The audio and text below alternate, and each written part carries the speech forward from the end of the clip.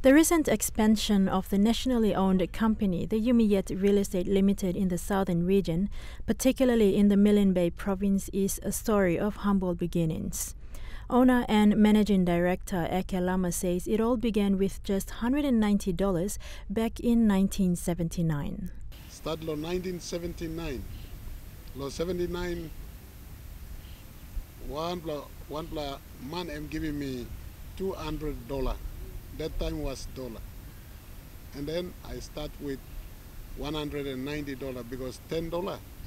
It's 3 hours lo mimba walk about back lo place so mimba cola and biscuits. This is $190. I used to buy sherry coffee, lo boost.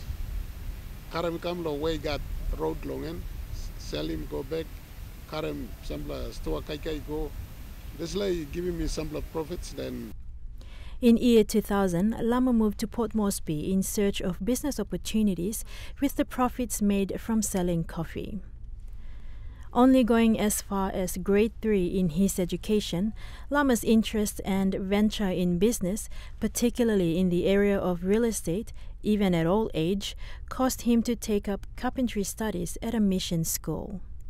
2007, me go back to school.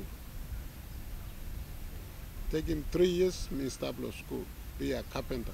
Me go to school blow, one white man, trained to be a carpenter, which is this one here. And then, after 3 years, me go back na helping mission na work one time more again because all learning me to be a carpenter. After that, me come back to Moresby. Me starting real estate. In less than a decade, Yumi Real Estate has grown.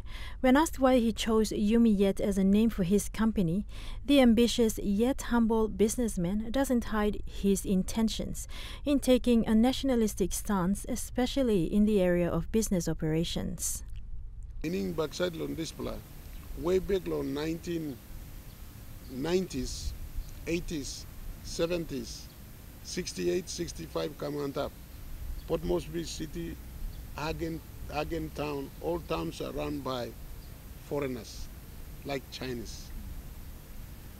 Nobody one plan of Moresby that time run him store. I am the one who said come in first and open one supermarket down in Waigan.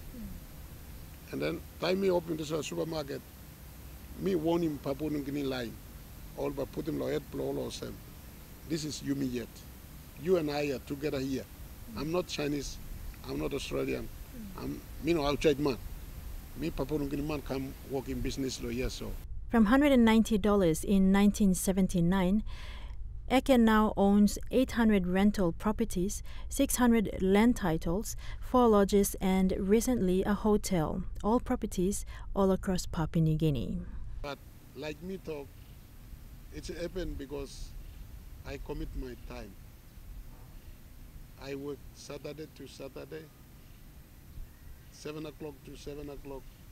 That's why it's make it happen like that.